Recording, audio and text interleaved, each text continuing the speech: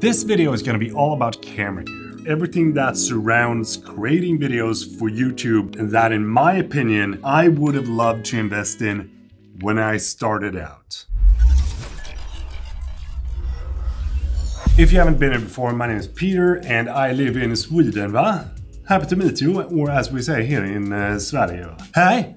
Hoppas att allt är gött med dig. When I bought my first camera, there was a bunch of things that I didn't know about cameras that I wish I would have known about cameras, such as, aperture is the one thing that makes your video or photo get this like shallow depth of field. I just thought it was all in the camera, not about the lens itself. That's how things change. That's how we learn. And maybe you're even watching this video and this is the actual first time that you hear that the lens and the aperture is what makes your videos blurry. There you go, happy to help. I wish someone told me when I started out. But I've been creating YouTube videos now full time for over 4.5 years. And it's one of the best things that I have ever gotten myself into. I wouldn't trade it away for the world. I love doing this. I love the interaction with all of you. But one thing that I have done is that I've tried so many different things. And now for the last 2 years, or I would say 3 years, I've sort of like found the gear that works the absolute best for me. And I want to share this with you if you're looking into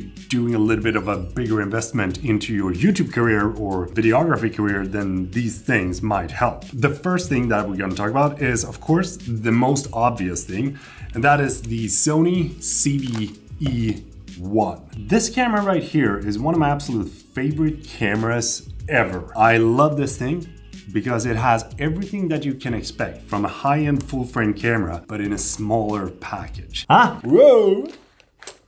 That is a small full-frame camera. It is capable of shooting 4K 120 FPS, 4K 30 FPS, all the different FPS from like 25 up to 4K 120. You have 10-bit color science, great photo mode. The only drawback really is when you're taking photos, you only get 12 megapixels. But if you have the right lens, this camera is gonna be great for all the things you as a content creator would like to use a camera for. I'm not saying that you have to go for the full frame version, because you do have the CV-E10, I think it's called, which is an APS-C version. Basically sort of the same camera, but not the same sensor. But if you are on a tighter budget, then looking into the APS-C system might be the way to go for you. The thing that makes these cameras so freaking good is the interchangeable lens system. This right here is Sony 1635 f2.8, hell of an expensive lens, but it's also one of the best lenses that I've used for content creation ever since I started doing YouTube videos full time. And the great thing is that you can replace the lenses. So if you were to buy a camera with a fixed lens, then you can't switch out the lens. You can't buy another lens to attach to your camera. That is why I highly recommend having an interchangeable lens system when you're buying your new camera. Sony has released a version 2 of this lens that is more lightweight, it's a little bit smaller. It absolutely does reduce your footprint in your camera bag when it comes to the weight aspect. I don't feel that the upgrade is something that you have to go for if you already have this lens or if you're looking to buy this lens, because this is very good. I think that the autofocus is super snappy and you do get some really versatile stuff with this lens, because you have these super wide shots at 16 millimeters, but then you can also go up to 35. And with these cameras, you have like clear image zoom, so you can crop 1.5 times more, which basically turns this into a 16 to 50 millimeter lens. And that is good, va? With that said though, it is a very expensive setup, but I do think if you were to buy something like this, you don't need to upgrade in the foreseeable future. And I'm talking about like 4, 5, 6 years. That's just what I think. When I started shooting my YouTube videos, I had this big Rode mic that was taking up so much space above the camera. Basically everyone looked at the microphone because it was so big rather than me walking around with the camera. But Sony does have these kind of microphones. They are called the ECM B1 and the ECM B1M.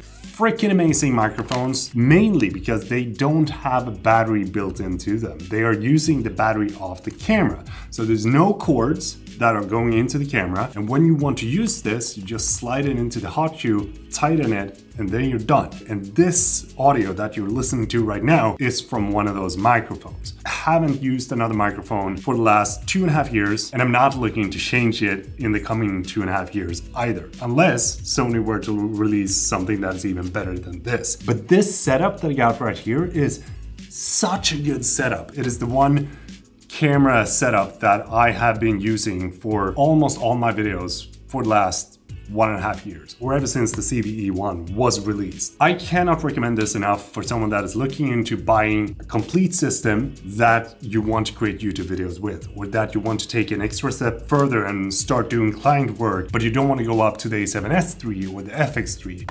This is your workhorse. It does have a tendency to overheat if you're shooting over 35-40 minutes constantly in 4K 25 FPS. I have never once experienced any sort of overheating in 4K 120 because I'm basically just shooting bursts. Is there anyone that actually leaves their camera shooting in like 4K 120 for 30 minutes? I wonder. So once you have this setup, you're pretty much set on having a running gun camera setup that you can create anything with. But you also want to make sure that you have a little bit of add-on kind of gear so that you can make your videos a little bit spicy. And one of the things that is super easy to help enhance your videos is one of these. And this one in particular is the DJI Mini 4 Pro. Ever since the DJI Mini 3 came, I have been blown away by how good these drones are. And whenever I go out to shoot anything, this is in my camera bag. If I'm going to Iceland, this is the priority that I bring, and then all the other drones are like bonus, because I know that the image quality that is coming out of this thing is wild for being this size of a drone. I made a video where I compare this drone towards the DJI Air 3. Highly recommend check it out if you're interested in getting one. I love this thing. I think that is so freaking good, and I can't wait for DJI to drop the Mini 5 Pro because I'm so eager to see what they can release that's gonna be better than this. Why do I think you should have a drone though? Well, mainly because you can get a couple of different shots very quickly. Apart from getting, you know, the establishing shots and the environmental shots, you can also use this as an extra camera on a tripod. You can just bring it up, you can place it in front of you and then walk past it, turn the camera around, walk again. Those kind of shots are super simple with something like this. There's no setup, there's no tripod, there's no attaching the camera, setting manual focus, making sure that everything is correct. It's just like fly it to the place where you're gonna walk, fly it back to you. You don't have to walk and go get your camera. It comes flying to you like, oh. Having a drone is a lifesaver. There's just so many things that you can do with this that will help you long term. The next thing is going to be wireless microphones. These ones are the DJI Mic 2. The user interface and the ease of use is what makes these microphones end up in my camera bag instead of the Rode Wireless Pro. I do think that the Rode sounds better, but it's marginal when you compare it to what you get with the DJI Mic. I do think that this is a lot easier to just bring out, attach to the camera, start shooting, and that's it. You can just grab one of these and then just plug it onto yourself and then walk away, start talking, and then you can sync it when you get into post instead of trying to have everything recorded into the camera. 32-bit float, there's all of these, like you can salvage any sort of audio basically almost, and you can do all the things that you need to do with the audio in the editing program, but it also sounds great just straight out of the box. So it's very easy to use as a beginner. The next thing I highly recommend you to have is some sort of action camera. This is the GoPro Hero 11. And I'll be using this whenever I fly my drone. It's a great camera, I like it. I could have used the DJI Osmo instead, or I can use a GoPro. Almost all of the action cameras are freaking amazing at this point in time when I'm recording this video, so you can't go wrong with either. The GoPro and the Osmo Action 4 are on a specific level, and I think I made a video on that as well. You can check it out right here. If you're getting a Sony camera, you'll most likely have a couple of these batteries lying around. I cannot recommend you having the Tri-Charge enough. This is a product that I personally designed and brought to life together with UPO. I wanted to have a charger that charged all 3 batteries at the same time, but also have a place to store all my SD cards without having to bring something extra. So now you have a charger, you have a battery case, and an SD card case all in one. This has been a lifesaver so many times because you can also use the batteries here as a power bank for your phone or for your iPad. Maybe you want to charge up your DJI mics or your GoPro. You can do that. with these batteries. Last thing that we're going to talk about is this. This is the Peak Design Travel Tripod Carbon Fiber. When I purchased this, I thought it was freaking expensive and way too much money to spend on a tripod. But I haven't felt the need to change tripod ever since I bought it. I am so freaking satisfied with this tripod on a day-to-day basis, mainly because it's lightweight. It fits right on the side of my camera bag, but also because it's so quick and simple to put the camera on or off. One thing that I do not like, and this is probably the absolute worst thing about this tripod, is when you want to shoot vertical. There's like, that's what you end up with. It's like, come on, huh? I don't know if you can see the issue here, but that right there, that's the issue.